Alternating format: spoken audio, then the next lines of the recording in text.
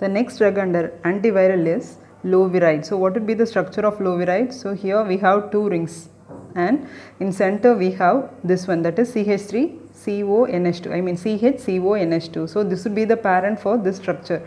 Okay, so whenever we want to name a compound, we have to remove the substituents, and instead of the substituents we have to put hydrogen. So because of that we are putting one hydrogen, instead of that we are putting one hydrogen, means we are getting CH3CONH2. Already we have known CH3COOH is acetic acid, so CH3CONH2 is acetamide. So what you are getting, the parent compound, that is acetamide. So with the acetamide this group would be attached and this would be attached. So we will see the chemical name. Okay, so everything is attached with the second position of acetamide. So 2 open bracket, and here we have, first we are going to tell this. So 2 acetyl 5 methyl, this is phenyl amino. So what is that? In the second carbon what is attached?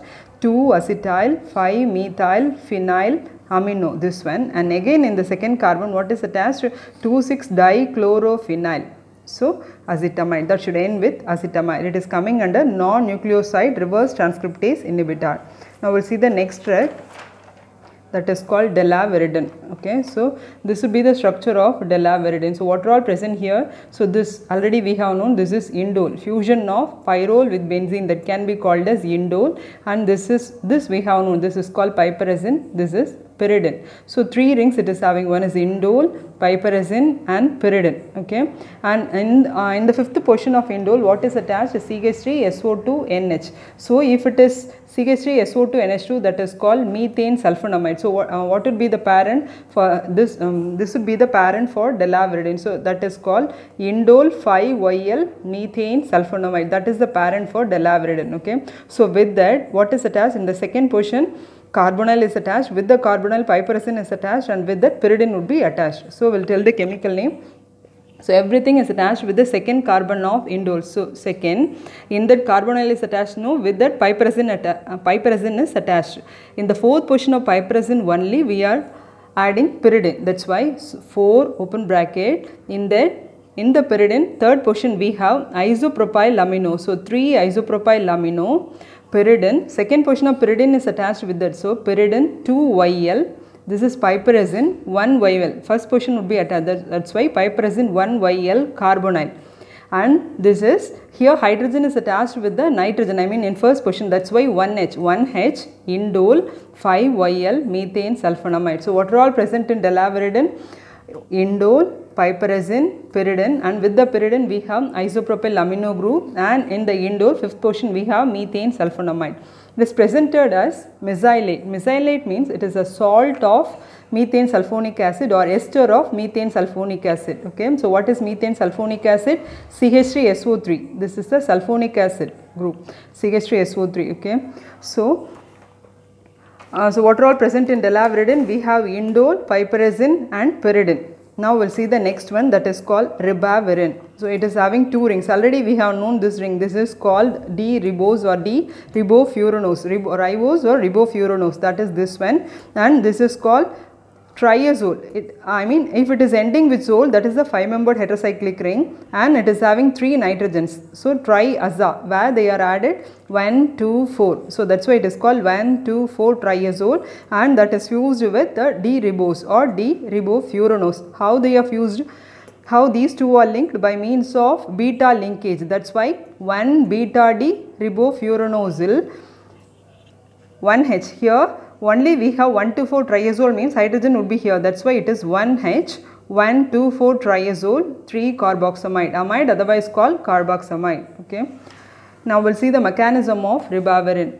Ribavirin is bioactivated by means of viral and host cellular kinase. First we are getting monophosphate and also triphosphate. Now this monophosphate, no, that is inhibiting the enzyme called inosine monophosphate dehydrogenase. What would be the action of this enzyme? That one converts inosine monophosphate into xanthine monophosphate. That is required for the synthesis of guanosine triphosphate, that is important for DNA polymerase. So Which is important for DNA polymerase? Inosine monophosphate dehydrogenase would be important. Why it is important? That one is converting inosine monophosphate into xanthine monophosphate, that is required for guanosine triphosphate, that is important for DNA polymerase. So what is the role of ribavirin? That one is inhibiting that in this enzyme, that is inosine monophosphate dehydrogenase. That's why inosine monophosphate would not be converted to xanthine monophosphate and guanosine triphosphate would not be synthesized. That's all. Okay. Now we'll see HIV protease inhibitors. Before that we'll see what is HIV. Already you all have known, that is human immunodeficiency virus, that is responsible for AIDS. Now we'll see what is the role of HIV protease. This is an enzyme. This one converts viral polyproteins into individual functional HIV proteins and also enzymes.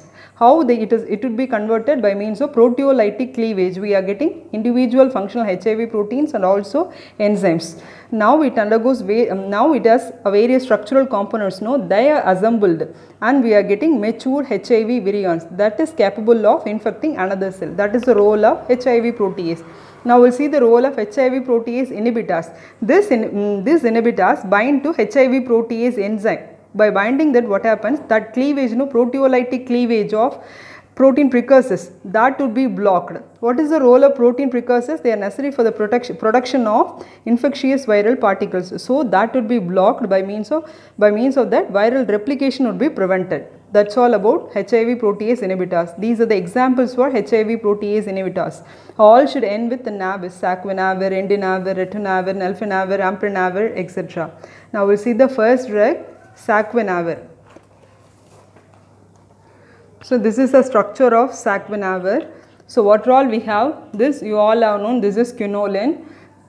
Here we have decahydroisoquinoline. Why it is called decahydro? If it is isoquinoline, we should have 5 bonds inside. Here that would be saturated. So we are getting decahydroisoquinoline, and we have this, what it is, CONH2. These are all carboxamides. So what would be the role of carboxamide here? This is important to inhibit HIV protease. So here what all we have?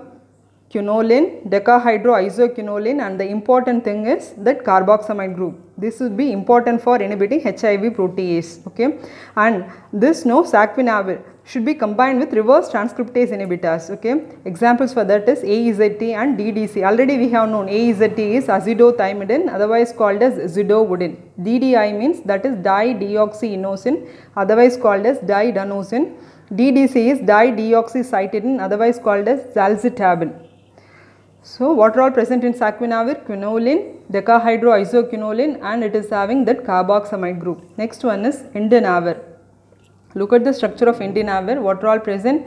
Here we have pyridine and here we have piperazine. That two are connected by means of methylene bridge. So pyridine and piperazine would be connected by means of methylene bridge, and here we have, what is that? Pentanoic acid amide derivative. So 5 carbons. 5-carbon acid, pentanoic acid, it's an amide, CONH2 is amide. So pentanoic acid amide derivative, and second carbon is having benzyl group. And here this is called dihydroindene. Indane means benzene ring, this one is 5-membered ring without bonds. This is called indane. Indene means that should have one bond. So that is called indene. Now compare this one with this one bond is left. For a bond we have to add 2 hydrogen, that's why it is called dihydroindene. So what are all present in the structure of indinavir?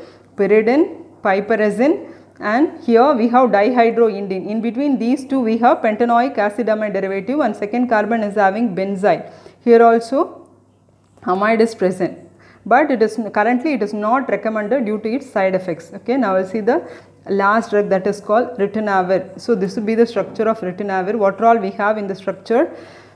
This is called 1,3-thiazole. Here 1,3-thiazole we have, here also 1,3-thiazole. So 2 1,3-thiazole rings. Here in the 1,3-thiazole, what is added? Isopropyl group is added, and here we have a valent structure. Okay, valent in the ring, and we have carbamate ester. So what all we have in the structure of ritonavir?